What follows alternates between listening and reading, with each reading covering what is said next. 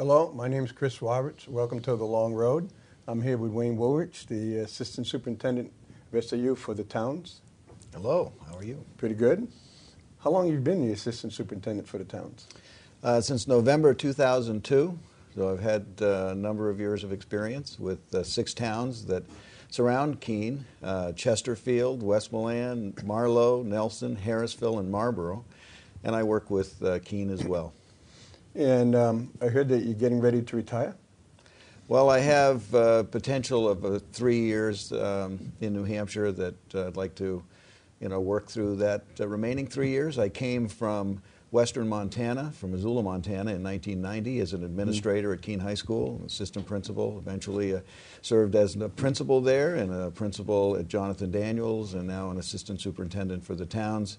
Had a great career in Keene. I came thinking I'd stay a year or two, and once I arrived, and couldn't imagine a better place to raise children, to have children in schools, to really look at the wonderful recreational opportunities and the cultural opportunities in the area. So I came based on a Chamber of Commerce with Ed Burke, Fred Parcells at Central Square, talking about what a beautiful community Keene was. Hadn't been to New England, flew out, did an interview at Keene High School, and I've been here since. I've enjoyed every year, and it's been a wonderful experience. I couldn't be happier. You know that I was born in Wyoming, and I still go back. I'm planning on going back this summer. It's just something about that area. Montana, Wyoming, Idaho. Big country, people are great, but it's quite different from Keene. Yeah. Both of them have their bennies. Yeah, I found a lot of similarities as well as differences. It's been wonderful, great contrast. And hopefully you'll take all your 3 years, because we'll miss you if you leave earlier. We'll still miss you if you leave after 3 years. Thank you very much. So before we talk about New Hampshire education, we want to talk about a little bit of nationally. Big thing on the news for the past week and a half has been Minnesota. Where the governor wants to strip the teachers of the collective bargaining. Can you explain to some of the viewers the difference between their collective bargaining and the collective bargaining in New Hampshire? Yeah. In Madison, kind of the epicenter of all this conversation, where most of this sort of has emerged on the national level, and it's Iowa now and Indiana are having some of the conversation. In New Hampshire, in our area, we have 14 collective bargaining agreements. So when we sit down and look at a contract, we could be working with any one of that 14 different groups. What happens, they will have representatives that will sit down with members of the board and typically somebody from administration, and will begin to look at issues that are of interest to both parties. Eventually, of course, they craft an agreement, but that agreement then has to be voted on by the board and has to be voted on by the association. So both groups have to agree that this is something they want to bring forward. Then when they do that, it has to go to the public hearing. So the people have the total opportunity to hear and ask questions relative to the nature of the various agreement. Once it gets through that stage, it has to be voted on either at the district meeting or in Keene at the ballot. So it has to be approved by the electorate in order to be moved forward. And typically these agreements will go 2 to 4 years and will have kind of graduated steps. And that's been the tradition of our area. But certainly, unlike many states where the vast majority of the funding for local education comes from the state, in Keene I believe we're about 17% from the state of New Hampshire. So in our case, the local electorate does get involved and has the opportunity, and they've exercised that opportunity on many occasions since I've been in Keene, to turn down an agreement and send people back. We currently have 2 agreements that will be voted on next Tuesday. Both have been favorably approached. I've seen very little really issue relative to the agreements. There's some concessions in health care, very modest, I think 1.6% raise. And then when you start fashioning in the health care contributions, there's really very little to argue about in these 2 agreements. So I don't anticipate the teacher agreement or the agreement with the paraprofessionals to run into much resistance next Tuesday. I think they're pretty responsible. I think both parties understood the economy and the issues that are before them and tried to fashion an agreement that represented that reality.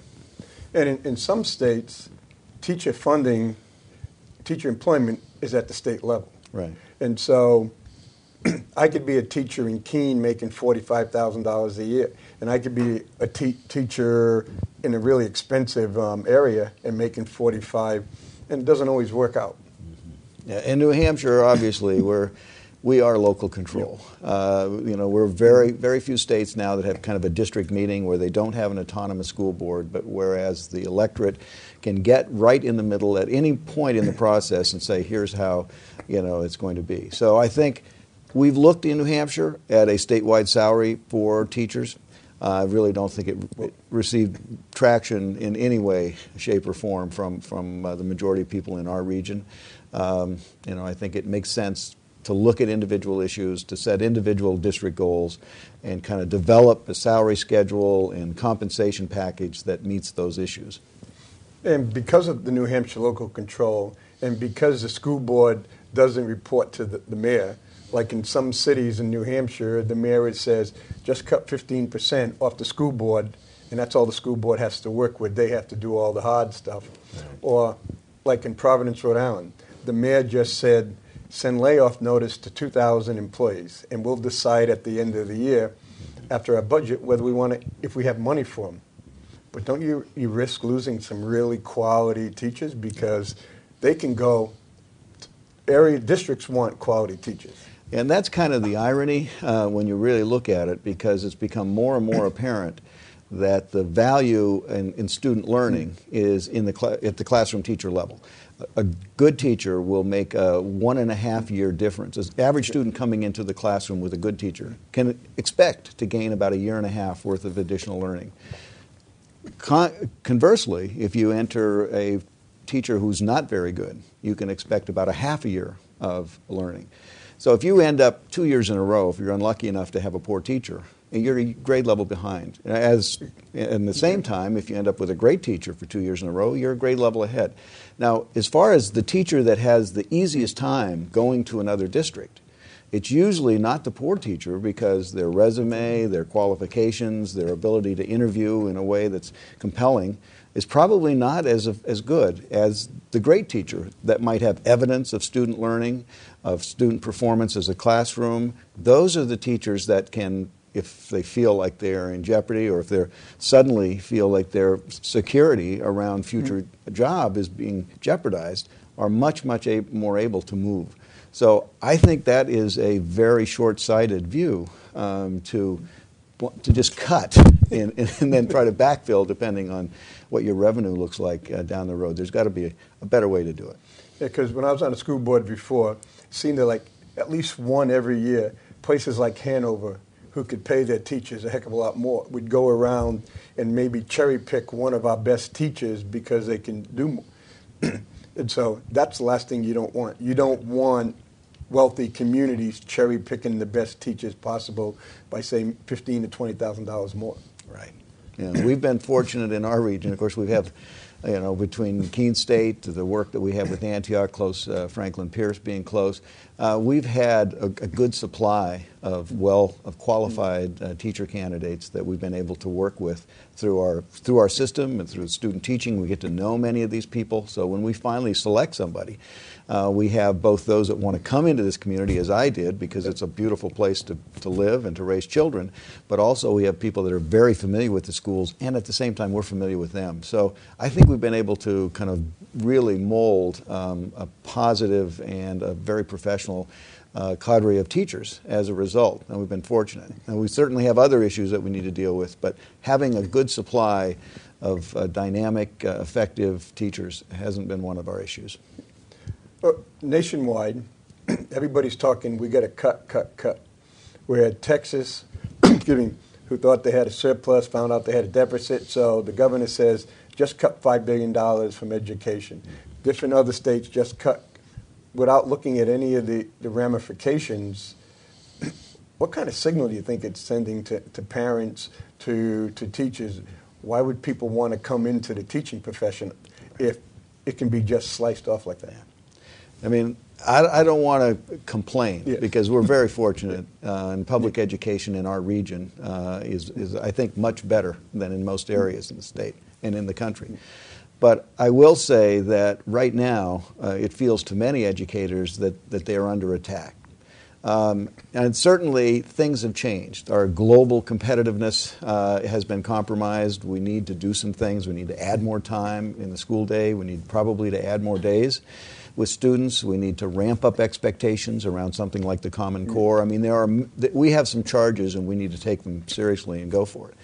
But at the same time, understand that our students are in a dynamic environment where their ability to compete, and as a consequence, our ability to thrive as a nation is much more in jeopardy than ever. We need our best teachers. We need a system where everybody is working together. Now's not the time to throw, rocks at each other. But whereas we need to roll up our sleeves and get the best possible outcome we can for our students, they're going to need that. And you can go right down the list, Bill Gates on down. They understand that our ability to maintain our competitive advantage is strictly based on our ability to continue to educate students in a way that will build that capacity. We're bringing in 50% of our PhDs in chemistry last year were foreign nationals. We are bringing in, and you go to like Silicon Valley where they're bringing in people from all over, India and China. We're not quite meeting that expectation, especially in math and science. So we need to do that, and we can do that here, but we need a cooperative effort. If you look around, at New Hampshire, in one way we're fortunate, given that so little of our funding comes from the state. If the state cuts 10%, that isn't quite the impact that it might have in places where 80 or even 90% of the funding might come from the state. So we're able to manage it locally. The problem is that with our property tax structure, those communities that have a more difficult time raising taxes because they have a lower property evaluation per student are really stuck in a time of economic downturn. There are other communities, let's say, that have $10 million of property evaluation per student. Keene's probably around $700,000. So you can see how much easier it would be if you had that kind of property evaluation to raise enough money to build a new gym, to build a new school. You're not picking on our old superintendent, are you? I'm not picking on anybody. I understand, that there are various groups and winners and losers. But I contend that it's a little like if you have 5 wards in Keene. If you were to say, Keene City government, we're going to charge Ward 1, 2, and 3 this rate, wards 4 and 5 this rate, people would be a little incensed. Or if you were to say, our military, budget this year, we're going to charge these states a higher percentage of income than, obviously when there's a responsibility of the state to educate and provide an adequate education, there is a responsibility to fund that level of adequate education in a fair and equitable way. And currently, it depends on what street you live on. It depends on what ward you live on or live in, rather than a state obligation being funded through a state revenue. And that's the conversation we're having in Concord. And unfortunately, right now, if you have, let's say you have 5 wards in New Hampshire, 3 wards, there's a bit of work to build a consensus to come up with 3 in order to manage to keep your own costs down, rather than to look at what indeed has been established in the Constitution, has been fought through Claremont and Londonderry within 10 years twice. And it's really obvious it's a state-funded responsibility, but somehow people are kind of talking around that in order, in some cases, to protect what they consider to be an unjust tax in their community. When we go into adequate education, 4 years ago when I was up in Concord, we had the constitutional amendment because they wanted to be able to define adequate education. They couldn't get the constitutional amendment passed because when you sat down and looked at it, a lot of communities were going to suffer. So they get around it by saying, hey, I'm going to define what an adequate education is, and I'm going to tell you how much it costs. Then we came up with that great $3,400. And now we have some people who are saying $3,400 is too much for an adequate education. I saw one figure down about $2,800. Yep. What would something like that do to SAU 29? Well, obviously, the $3,450, which is less than a third of the statewide average of the cost. So it's not like we're getting a lot of money. And if you look at how they determine that money. They raise much of it through local property taxes, send it to the state of New Hampshire, and then send it back. Or in some cases, they save the cost of the transferring of funds and just say, leave it right here. The problem, of course, is that there are about 45 communities under the new law at 3,450 that would have to send more to the state than they actually receive, which is what you would expect with a statewide revenue system. But those communities have created a kind of a rally cry around, we don't want to be a donor town. And that suggests, or I think there's a connotation, that they're giving money to people who don't deserve it, that they've earned and raised in their local community. And it moves the conversation away from a statewide revenue issue. So, that's a huge problem for Keene. Because if you look at Keene, prior to the Claremont, we received $4 million the year before Claremont of state revenue, which at that point, New Hampshire was last in the country in the amount of state revenue they provided to public education as a percent of a student and as a percent of income. Made Mississippi happy. And if you tripled it, we still would have been last. We were dead 50th at about $7 or 7%. So Claremont came in and said, just a minute, in your Constitution, you say that you will provide an adequate education. It's a fundamental right which you establish.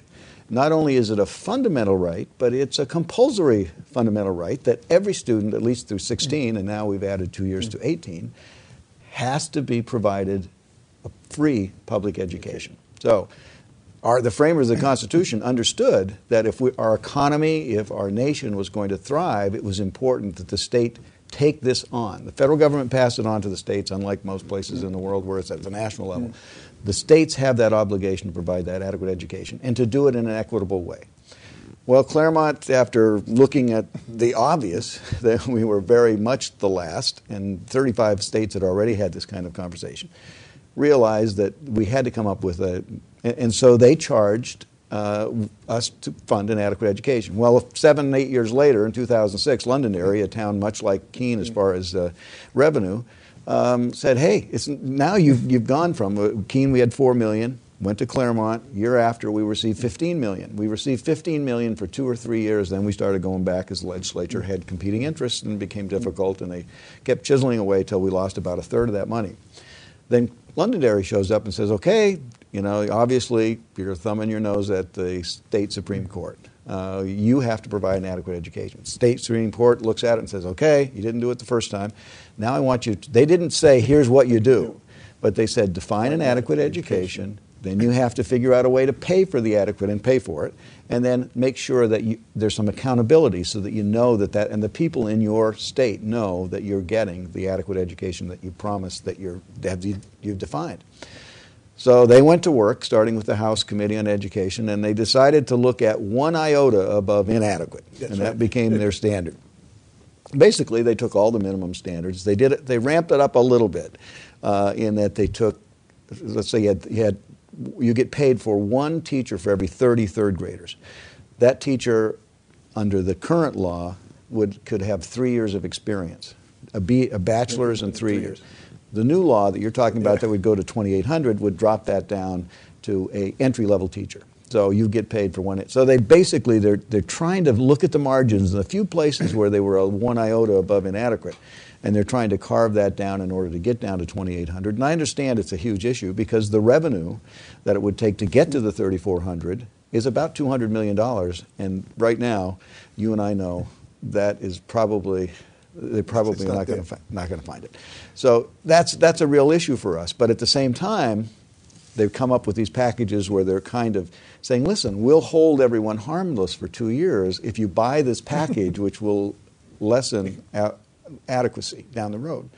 Well, I would suggest as a Keene voter, and I'm a Keene voter and a Keene taxpayer, that go back to 1997, prior to the time when the court was involved. Now, the legislature can always add more to poor communities, so that's an argument that really has no weight. But what we know about the difficulty in coming up with the revenue, if we go every 2 years and the legislature says, here's what I think public education in New Hampshire deserves, the chances are that it will get to that $3,450, in my opinion, is pretty remote, based on past practice, based on the revenue issues that we have in the state. I mean, there's some wonderful, New Hampshire has done some great things. and it's a great place to live. But I think as a public educator, and when looking ahead, we really need to hold on to that Constitution and that place in the Constitution where an adequate education is expected. And what will happen, I believe this time the legislature will come up with the 60% vote to put it on as a referendum in November. And at that point, the population of New Hampshire will have to decide: do they want in their Constitution the expectation that the state will educate or provide an adequate education, or do they want to pull it out and allow the legislature every 2 years to determine what that will take? Unfortunately, in New Hampshire, we are more and more of our households are without children. Getting older. We're about 21% right now of the households in New Hampshire that have children, and that number is going down. We're those over 65, that number is going up. So it's a greater burden to convince people, many of them from out of the state, that indeed a quality education in New Hampshire is important to our future as citizens of New Hampshire and to the greater good in the United States. And that's something that we've got to continue to remind people, because they were provided a quality education, or hopefully they were. And I think they understand that this isn't something that we can pull back very far, especially now in a time of greater competitiveness than ever. This is a time when we need to find that 3,450, or as close as we can, to at least maintain that kind of security blanket for our students. Because if you know as well as if we go back, we're never coming forward again. We have people up in, for example, you talked about the Common Core standards. Yeah, they're rougher, but I'm pretty comfortable and confident that the American kids can make those. But we have people in New Hampshire who want to pass a law not allowing any community to accept those standards. You know, they implemented the Common Core so that we could transfer students from state to state, and those students wouldn't be disadvantaged. In the military, for example, there's 1 million military students that transfer on average 6 to 9 times to different states. Yeah. Every time they land in a different state, they land with different expectations, different standards, and as a consequence, those students are continually disadvantaged. The colleges that get students from different states are spending more money on remediation than ever. That's a huge issue. Our textbook or our program originators are trying to match their textbooks and their programs with the curriculum from 50 different states.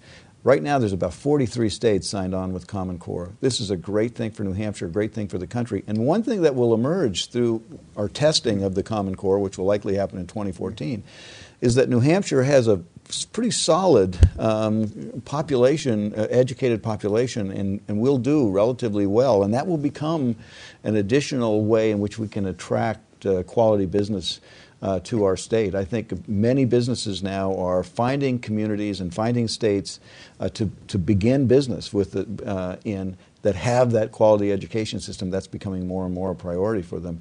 And if we can demonstrate in New Hampshire that indeed, you know, if there are 44, 45, 50 states that are using Common Core, and we're all being assessed on the Common Core, and we're in the top 2 or 3 states, as we typically might be with the SAT, that's going to be a big help to New Hampshire. But more importantly, it's a big help for students to have clear expectations. We need to ramp them up. In literature, it's more about nonfiction. It ramps things down, more about math facts in math. There's a real expectation that those core values in core curriculum areas are going to be mastered through this Common Core conversation. So if we pull back, we're stepping back, and that would be a big mistake. We take the Common Core, and we go back to what you said earlier about school length. When I was in Okinawa, the Japanese kids went to school an average of 240 days a year. 5 days a week, half a day on Saturday, and they just had August off. And when we looked at the numbers, a high school graduate in Japan spent 4 more years in the classroom than the American student. So with the Common Core doesn't mean that's the only structure you're going to educate the kids in. So if we expand the days some, so you can still do the Common Core, and then the local community with local control can decide what extra they want to. If they want to teach New Hampshire history or Florida history, they can do that. Right.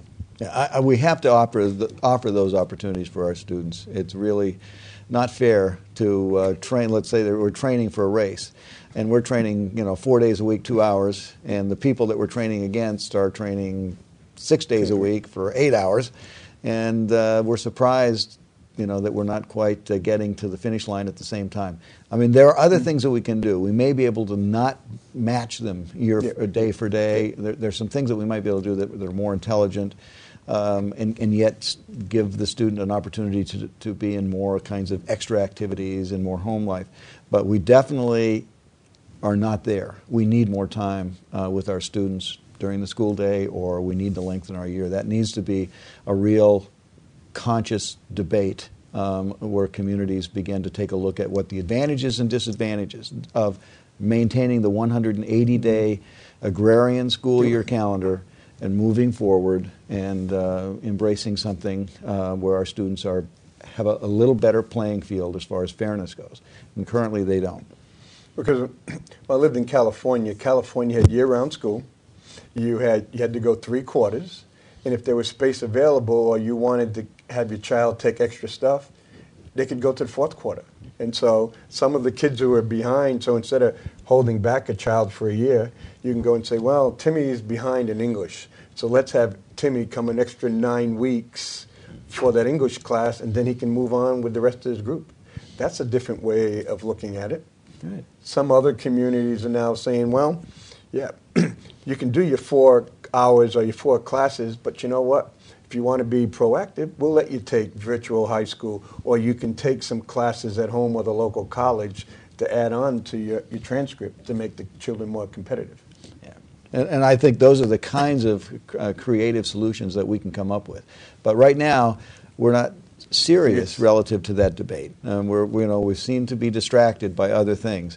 But I think we really need to focus on student achievement. What will help our students meet their make that competitive advantage that they'll need in their future. It's not just in their best interest. It's in the country's best interest. It's in the interest of our future.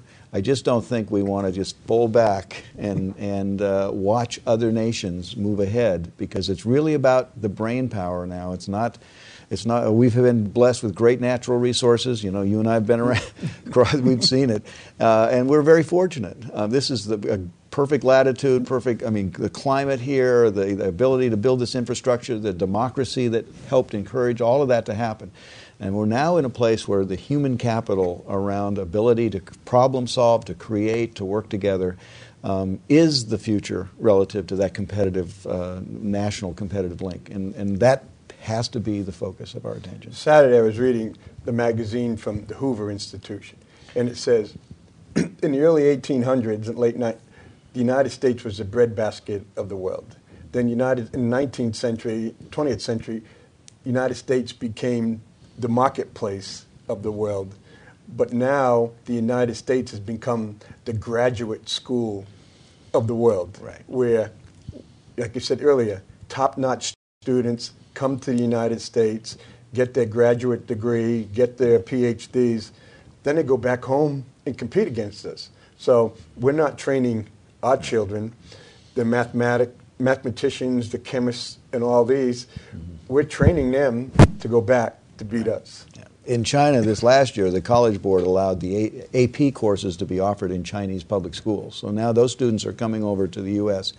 with courses already and credits that they already can take into our U.S. colleges. I mean, that's been a great thing for China. I misspoke. I mentioned that it was 50% of chemistry PhDs. I'm not sure about that. It's 50% of engineering PhDs. I am sure about that. Yeah. China and India are really big on engineering. Right, and they're coming here. They're getting that great education from our colleges are wonderful, and people around the world understand that. They're getting that education and going back and enriching the lives of those communities, which is great. But my contention is that if we have a student who wants to get a PhD in engineering, and they're unable to match the level of assessment because we have not provided them with the opportunity that they have in India or China, given our resources, I think we should be ashamed of ourselves. I mean, maybe the student chooses not to take it. That's one thing. But we need to provide that opportunity. And I think we misdirect a little when we don't make certain that our students know that we feel that the education that they're going after when they face the first day and September 1st and look at that teacher, they need to know that that is such important face time, that experience at the seat is the most important part of their day. And in China and India, the parents have made sure, and the government and the communities have made sure that the students know that. In the United States, I'm not sure that we have. I think we still have kind of a little of the old Grease mentality, or called the musical Grease, that it's more about what happens in the fast car after school, and that all is wonderful. The Glee world of, and I'm in dramatics. I did, I was in production and coached drama in high school and some of those kinds of things. I believe in that, and I believe in music, and I'm a big proponent of art. And I think all that has to happen, but it needs to happen in a way in which students understand that as they move forward, there is a real expectation of their own responsibility. If they have a gap, they need to fill it, and they need to make sure that they'll be ready when they graduate from high school to do to make sure their dreams can become a reality. Because I do think we have too many of our students that are going to remedial coursework. About 25% of college students is now remedial. Yeah, and that's just not right. And I'd be really upset if I sent my son or daughter to a college and spent $30,000 to learn what they should have learned in high school. Absolutely. My fear about public education is it's going to go back to like it was in the 20s and the 30s and the 40s. Basically, you just educated the people to fill the jobs in the local community. If you were in Winchester and it was a tannery, you went to 8th grade and then you went to work with your father. Manchester for the women.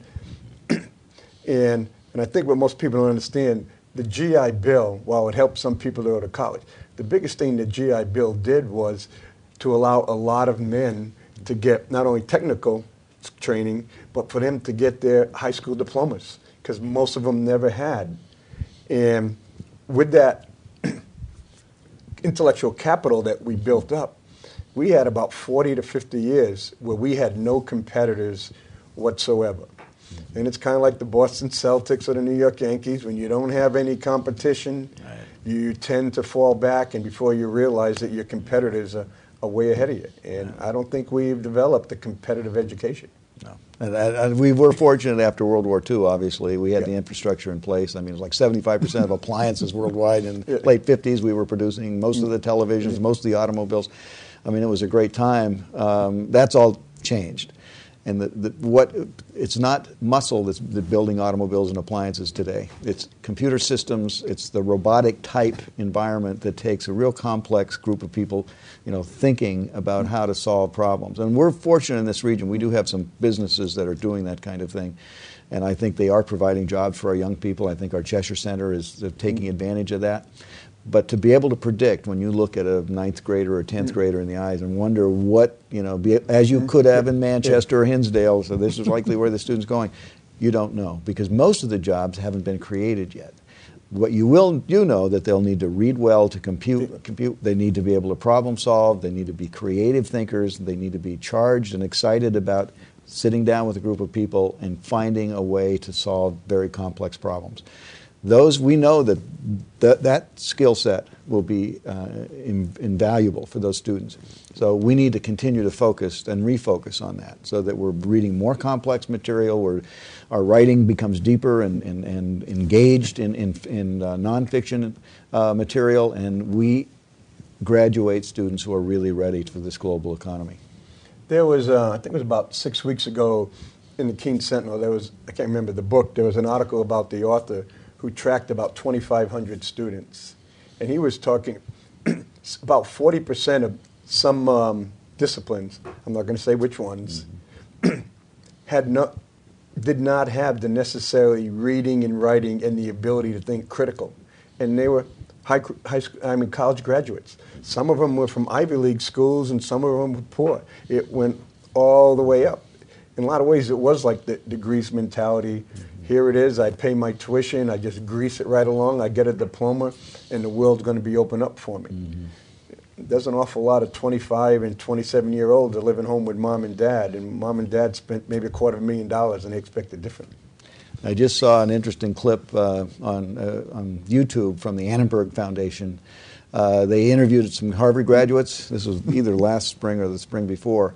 And they asked the Harvard graduates, and looked around. There was great, trees in the Harvard Yard area, and how do the trees gain the mass, the weight that they have? And one person would say, well, it's the water. Another one would say the soil, and then one would say minerals. And no one of all these folks that they interviewed, and I hope they were, it was a good sample, but nobody said it was the carbon bonding that created the mass and the weight. And the principle or the issue was that we don't have that core curriculum that someone in maybe the 19 industrialized countries that we compete the most with have. And as a consequence, we're not sure what exact, the core knowledge that our students have. It's another argument for the Common Core, to not to throw the Common Core. It may not be perfect, but it is a bigger challenge than what we currently have. We've already started to work with it in SAU 29. We've tried to match it up with our current state core that we're assessed with NECAP, and it really matches up pretty well. It's true we have to ramp some things up, but we don't believe that's a harm for students to go beyond where they're currently at or expected to be at. Can't see that as a harm. So I hope that New Hampshire will continue with Common Core, and when that hits, the real crossover in April, and people really get serious about it, that they leave it alone. It's good for New Hampshire, and it's good for those students who are going to places like Harvard. When you talk about the Common Core in the Marine Corps, you go 12 weeks to boot camp, and they have a 3-day, what's called the Crucible. Every Marine has to pass it. And if you don't pass it, you go home. And some of the Army people go, wait a minute, that's such a waste of resources. Why would you have someone 12 weeks fail something for 3 days and send them home? Can't you just find another way? Well, but what the Crucible has done, any Marine that shows up at any place in the world, you already know they have made a certain standard. That would be the Common Core. Right. You know, without asking, everyone is at a basic standard just by showing up. Right. And you don't know that nowadays. Right. You can't even do that with different communities around the state. Right. And it's not fair for our colleges, not fair for our military. I mean, it's obvious. Common Core isn't the only thing we'll ever teach. I mean, that's right. That will just be something that we can say, when a student moves to the 4th grade, we know they have this. They hopefully will have more, much more. I mean, there's some great other parts of our program that we would never want to sacrifice for the Common Core, but we don't have to. But at the same time, we can ensure that our students have this basic building, and if they transfer from Wheelock to Franklin or from Chesterfield, to Keene Middle School, it won't matter, because they'll have at least that baseline, and the teachers that are looking at them building new lessons and new learning based on past learning will have that scaffolding already in place. So it will help moving forward, as well as making sure that people understand what our students know. And the Common Core not only helps the student that's going from Chesterfield, for example, to Keene, but it would also help the kids in Keene, because if a couple of kids move in and they're a year and a half behind, right, that's going to distract the teacher, because he or she is going to have to do some extra work to help that child to catch up. When you think about the 8 or 9 schools coming into Keene High School and the various curriculum, background that those students have had, the Common Core will help make that more similar, and will make it much easier for those 9th grade teachers, Keene High School, to get their curriculum kind of moving and getting their students moving without going back and assessing where students are at. Right now, we do a pretty good job, but we have schools. Winchester, not part of our SAU. Stoddard's not part of our SAU. Surrey now, even though it's not part of our SAU, all their students are going through our system, so we're pretty close there. But there's still, there are over 200 students in Winchester, and the Common Core will help us with them. Although they've been working well with us recently to help line up their curriculum. I think they've done a great job. I think it was, I was on school board before, was it 2003, 2004? They've made tremendous progress. Really have. And if you just want to be on the money side, they filled a lot of, called Southwest Airlines, they filled a lot of empty seats, and they saved the Keene taxpayers a lot of money and allowed them to have extra courses. Right. Yeah. But at the same time, when you're looking at the whole community, Keene is really giving the children from Winchester an opportunity to shine, to take advantage of something. Right now, Keene actually gets more revenue from tuition from sending students than they do from the state. It's pretty close, but it's over $10 million that they get from sending towns. And given that we've had a 16% decrease in population over the past 10 years, which is actually a little less than the towns, which had an 18% decrease. But given that we've had that decrease, we've been able to maintain the program that people really, the diversity of program. Over 200 courses at Keene High School, for example. And many of those are, like the AP, the real challenged courses. When we brought Mandarin in, you start looking at the Cheshire Center, the kinds of, great programs that we've had to help make certain that students are ready. We would have had to downscale that significantly had we not had that additional revenue. So over $10 million annually, you can imagine we can do a lot with that, and we have. In addition, when you look at Keene Middle School, we receive 58%, or at least that's the promise, 58% of reimbursement because of the number of districts that are going to Keene Middle School. 40% would have been the baseline. So there's 18% of $38 million that were additional funds coming in. That's $8 million extra. Yeah. So there have been some real advantages. Keene has opened their arms to towns, and hopefully it's been mutually beneficial. Certainly, I go around to a lot of towns, obviously, and I hear so many compliments about Keene High School right now. And everybody's excited about the new Keene Middle School and all of the opportunities there as well. So Keene has really been, should, be very proud of what they are contributing to the region, and hopefully understanding that these people are coming in and working in their communities and doing so much more. But when it comes to your ability to make adequate yearly progress in Keene High School, consider that to be my ability as well. That depends on about 50% of the population that are not really residents of Keene, because you are getting close now to that 50% line. It's important that we have that regional expectation. That's another reason the Common Core works for our region, and we don't want to give that up. And you talk about the No Child Left Behind. No Child Left Behind is coming up for reauthorization. My view on it, it had a lot of good goals. The funding wasn't there. And I'm afraid that a lot of people are going to go say, well, it's just about testing, and testing doesn't mean anything, so let's go back to the old way.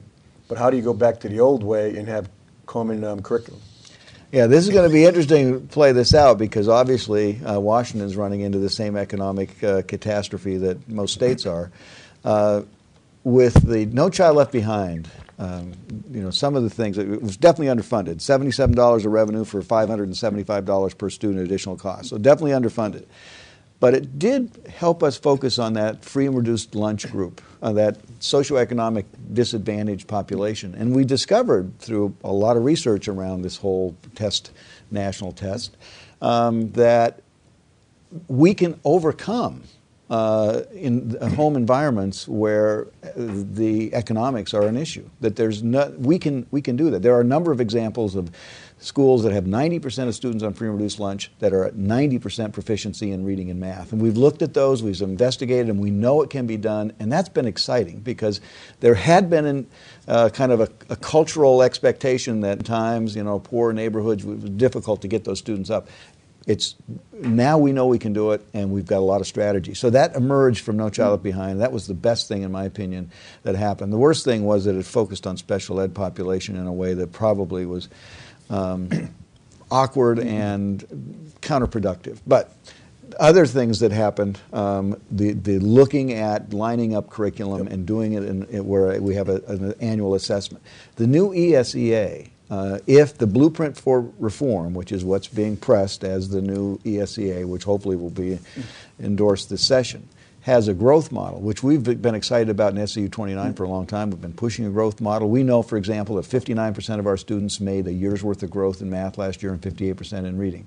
We've been tracking that, and we know that that's the most democratic way to look at a student from where they are and say, where can they be at the end of the year, and are we able to get them there with the help of the parents and with the teachers' knowledge and with strategies that we can make certain that our students are ready at the end of that year, and we can look in the eye and say we did our best to make sure that they got at least a year's worth of growth, and hopefully much more than that. So the new ESEA right now is challenging that growth model. There are two big $160 million grants that have been given to different testing companies that are supposed to come up with assessment based on the Common Core that will include that growth model, and that's extremely exciting for us. We're really happy about that. The other piece is it's going to be college and career ready, which means they are going K through 16, and the expectation is that the colleges will line up with 12th grade and that there will be more of a seamless transition, and that we'll be able to track our students that graduate from Keene High School and go to college and find out where they are 4 years later, if indeed they were able to manage the coursework as a freshman and sophomore. So that kind of seamless transition through public education in the United States, that's exciting. And I've talked to Dean Treadwell at Keene State College. We're doing a lot with some of that and some exciting things that we hope to have done with Race to the Top funds that unfortunately we didn't get. But nevertheless, those two parts of the college and career ready, getting kids ready and then tracking them through college, is exciting. And the growth model, instead of a proficiency where a teacher looks at their classroom and it's okay, we got 92%, and last year these same kids were 72%, and they have some students that they know are going to be proficient even if they don't put as much effort into, and others that it just isn't a fair way to look at a student. Rather, let's look at where they are right now. Let's take, if they've come from, maybe they transferred from Tennessee or wherever. And here, now we have this student. Can we make certain that this student gets a year's worth of growth in reading and math by the end of the year? We're also testing in science and writing, but we span those. We don't test every year. When you talk about the growth model, it also goes the other way, where you have some parents will say, well, Johnny's not going to go to school until he turns 6, but Johnny was born in October, so Johnny now shows up in first grade, which is really a 70. And if he's been home with mom, he may be 3-4 years ahead, but each year he goes less than a year, so maybe by 7th or 8th grade, he may be at the level or behind the other kids you were talking about, the growth model. Right. We have some issues with our legislature around that too, and that there's two bills. One that would eliminate compulsory attendance, so parents could decide, I want to keep my kid home for a couple months or whatever.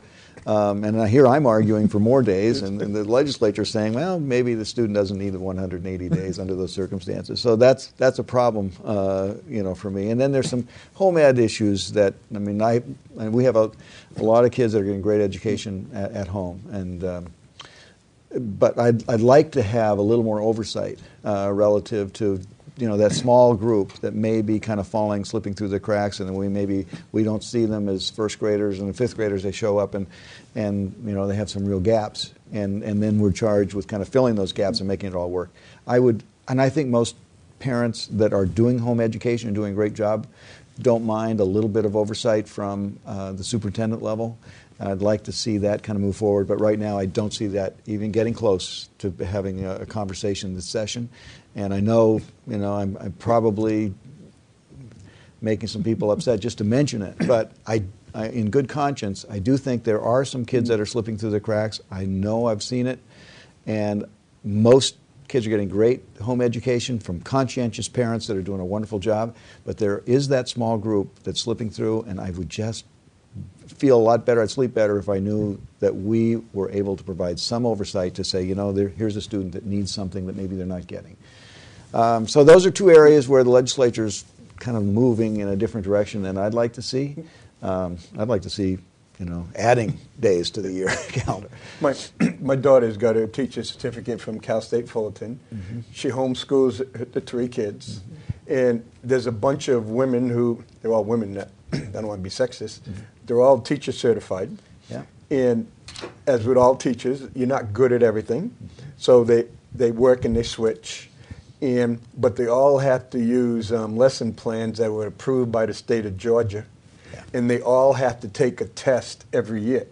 And if they're not staying with the grades, the state of Georgia can say, nope, Mr. and Mrs., you're not doing it.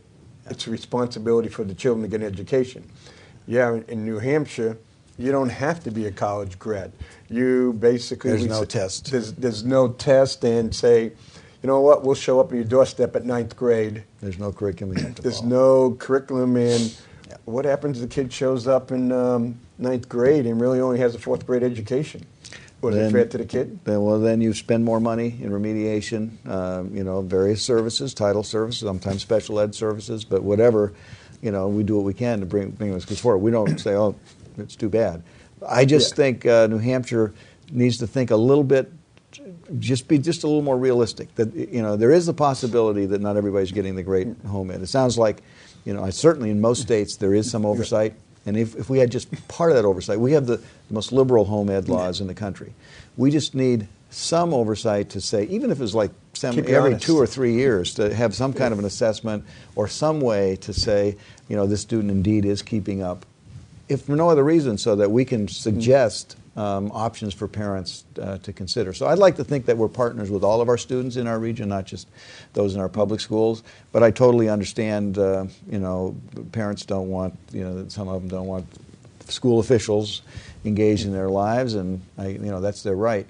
I just would like to have the legislature think once again that just to make sure that we all sleep at night, that there isn't that kid who would love to have a quality education and maybe for whatever reason their home ed program is not working. We'll go back to, in the beginning, we got a few minutes left, coming from Montana. Yeah. I'm on the municipality and county board at the committee up at the State House. And we've had a few bills that want to do away with workforce housing. And they've got this perception that workforce housing is just poor, low-income, welfare people. We had a couple of people from the Chamber of Commerce, Nashua and Manchester. Mm-hmm. And I asked them, I says, isn't the three things that people, because I kept saying is, people graduate high school and college, they leave, but when it comes time to raise their kids, they want to come back to New Hampshire. Right. And I go, isn't the three things they're looking for is affordable housing, quality schools, and safety? Right. And so that's what I was hearing before. One of the toughest problems keeping new teachers in Keene was they just couldn't afford to buy a house in Keene. It was so expensive. And so workforce housing in some communities are between for people making $40,000 to $50,000. That would do wonders for some of the people that would like to teach in Keene. Well, I think New Hampshire needs to recognize that it is about jobs in regards to long-term sustaining the kind of economy and culture that we want. I mean, sometimes it's the volunteer people in your community, but you want that cross-section. And in order to build jobs, you do need housing that's affordable. And you look at what's happening in Keene. I mean, it's very difficult for some of our young families to buy a home. And I know that some of the requirements are more difficult than they were a few years ago, and some of that's probably very good. Yeah. But somehow, if there's a way that we can help these families find affordable housing, so as to build our workforce capacity, because I do think it's not like we have to change we don't have to rezone everything, but we do need to look and say, what do we want our state to look like in 10 or 20 or 30 years? Do we want to become, the retirement mecca of the Northeast or of the East Coast? I mean, do we want to, with only we are the lowest as a percent of income being taxed in the country, 8.7%, 10.9 is national average. Do we want that to be the only thing that we offer, or do we want to have that intermixed with some affordable, with jobs and affordable housing, so that there's that mix that we currently have? Because we're definitely moving in one direction, and I think most people in our state would prefer to keep it as it is or get back a little bit. Yeah, because we'll end this up. But the part is when I look at the State House, we look at New Hampshire, no sales tax, no income tax, no death tax. And we're having people moving into New Hampshire, no children, no grandchildren, saying, I don't want to pay taxes, I don't want to pay the school. And in a lot of ways, they're wiping out the New Hampshire culture. A kid wants to graduate from Keene Heights, get a job as a plumber. He or she can't afford to live in Keene, has to go out of state. I don't think that's what we want. No, and I agree, and I think most of the people in New Hampshire do as well. I don't know if they've all thought about it, but I see us moving in one direction, and I don't think we want to. I want to thank you, and we did a lot of great discussions. Thank you very much for inviting me. No problem at all. We didn't cover everything we wanted to do, but so it's the end, and I will see you out there on the long road.